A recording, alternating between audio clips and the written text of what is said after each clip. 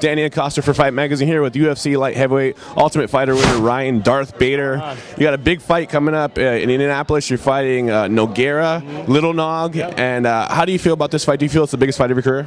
Oh, absolutely. It's a great opportunity for me. He's up there in the top 5, top 7.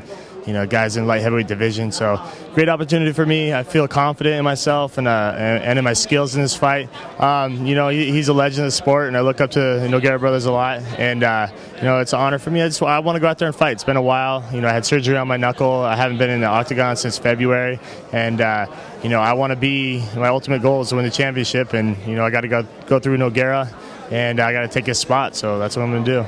He showed a weakness in his wrestling against Jason Brills. Is that something you've studied and went over, given that you've got a great wrestling background? Yeah, you never can go off of, one fight, of fighters. But, watching that fight definitely, exploited some weaknesses in his game as far as wrestling and scrambling ability. Something I'm going to take advantage of. And I've been studying that tape a lot and, wanting to mix it up, creating those scrambles and, use my hands and wrestling together. So, yeah, working on that a lot. How have you been preparing your jiu-jitsu, because that is his forte? Yeah, I've been working with a couple black belts, working a lot with Kiko France and brought some new people in, and basically just working a lot of, studying his tapes and watching his go-to moves and his sweeps and just training those every day and, not neglecting my stand-up and everything else, my wrestling and, Muay Thai. So, I'm just working on it, my jiu-jitsu a little more exclusively than, in my other past fights, so.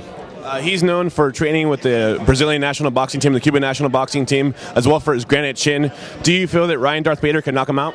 Yeah, I do. I mean, it's MMA. I feel anybody can get knocked out with, small gloves. So, I hit hard and I got power in both my hands. So I'm going to go out there and look to do that. I'm going to look to go in there and knock him out. At the same time, always can't have that game plan. I'm just going to go in there, mix everything up. And then, if it comes, it comes. But I'm just going in there to win.